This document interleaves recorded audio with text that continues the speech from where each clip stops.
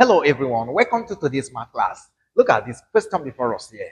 I know there are format of mathematical problems that are this kind here, which are being solved using a particular method. But in today's challenge, I'm going to use two methods in solving this. The first one is the normal one you know, while the second one is the one that is not familiar, and that method is better. So I urge you to watch from beginning to the end of this challenge and drop in the comment section which method or which approach is better in terms or in case of examination. So we're going to use the familiar one, okay, which is first one. So yeah, we're going to take selection. So we have here the first method. All right. In the first method, here we have this to be equation 1, and here we have this to be equation 2. So from equation 2, we can make A or B the subject of the formula. But because we want to get the first variable A, we want to make B the subject of the formula in equation 2. So we cannot say from equation 2, to make B the subject of the formula, we're going to have B is equals to our 24 all over A. So let's give this equation 3. So we have this to be equation 3. Then what we do next here now, it is easy. We want to put equation 3 into equation 1. So say I put equation 3 into equation 1. What is our equation 1? We have A plus B is equal to 10. Wherever we see B, we put in this quantity. So we have here A plus 24 all over A equal to our what's here 10, right? Good. So let's eliminate this denominator here now. So we multiply through by A. So if we do that, it's going to give us A to the power of 2, then plus our 24 equals to 10A. Move this to this side to give us A to the power of 2, then minus 10A, then plus our 24 equal to 0. Easy, right? Good. What kind of equation is this? This is a quadratic equation. So we can solve this quadratically using the factorization method. How? We bring out all the factors of 24. Among the factors of 24, we look for two of the numbers or two of the factors that we will multiply together will give us plus 24, and their summation will give us minus 10.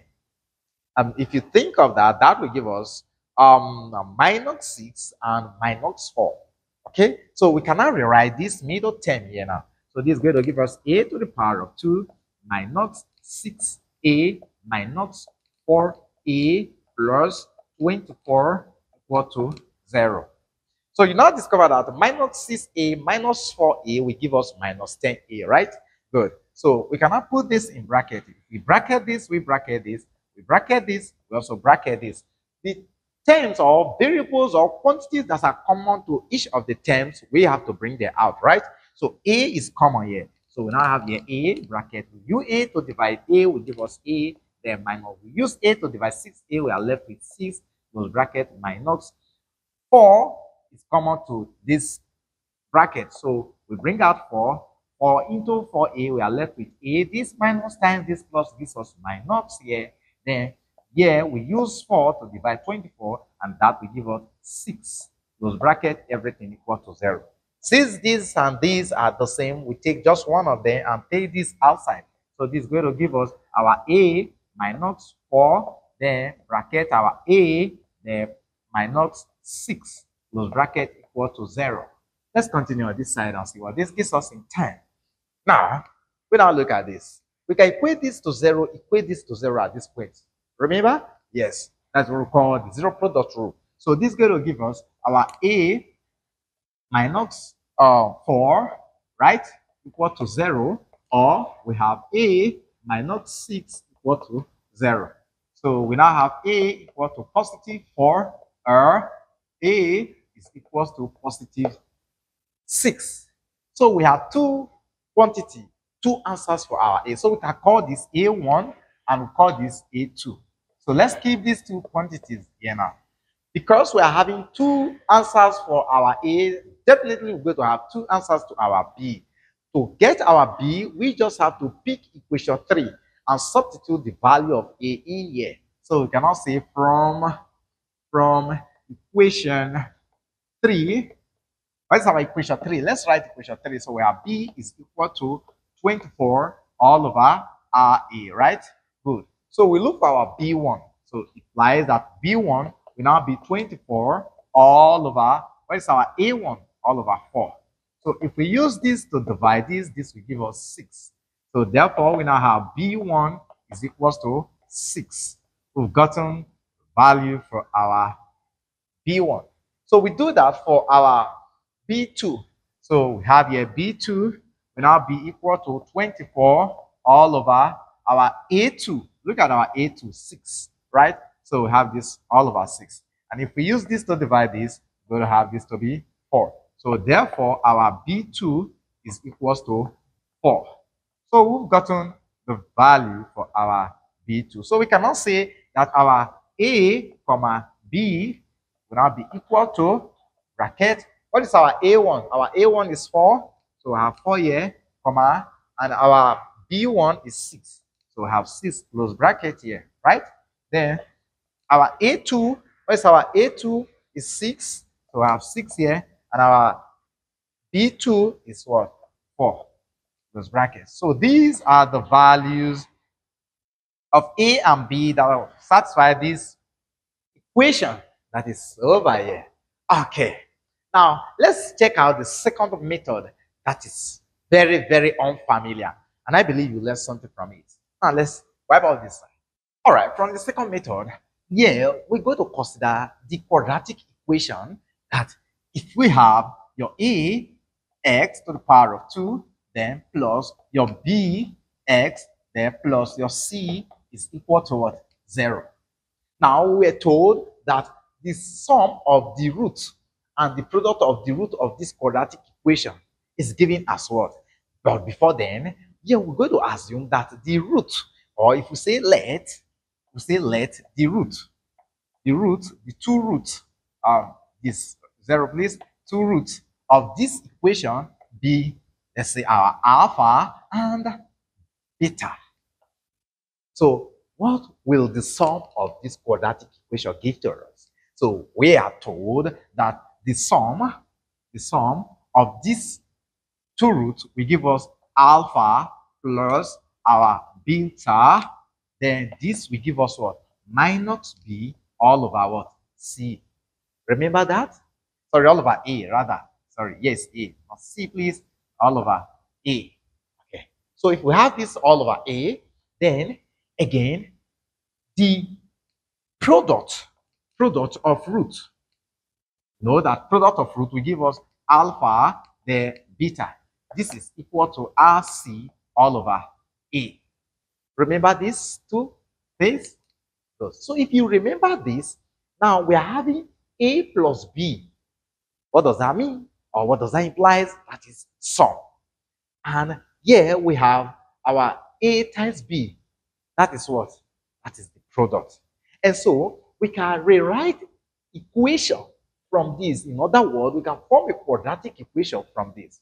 So forming our quadratic equation in x from this now implies this is going to give us our x to the power of 2, then minus. So we have here bracket our a, then a here, yeah, a, then plus our b close bracket x, then plus our ab. So we have our ab, this is equal to 0. That is a times b is equal to 0.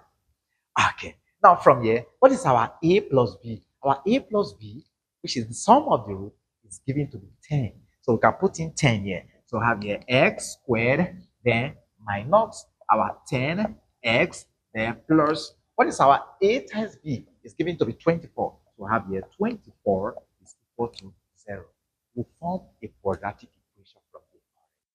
If you recall, when we solve using the other test method, we got this quadratic equation. So we can solve this now using either the factorization method or the formula method. So if we have to use the factorization method, we're going to have our bracket x, then minus 6 of 4, then bracket x minus 4 bracket, this is equal to what? 0. So we're going to have our x is equal to 6 or 4. Yeah, look at the logic here. This is easy. What is our x? Our x is equal to our a or b. So if we say our x is equal to a or b, so let's take that for a. So our a1, so we can take our a1 is equal to our 6, then this x1, then our x2, which is equal to a2, this is equal to what? 4. So with this, we now know, because if you check this is the sum, and this is the product. So we can bring this way, bring this way, right? Or the value, we can have change the value, because since this is the product, and because this is plus, if you were to be minus, it will not work out. But since this is plus, and so therefore from here we can equally have this to be our b. We now take the opposite, which is b1. We now take 4, then our b2, we now take 6. So therefore we can easily find our a comma b from here to be bracket a1 we have 6 comma b2 we have 4, then bracket our a2 is our a2 we have 4, and b2 we have 6.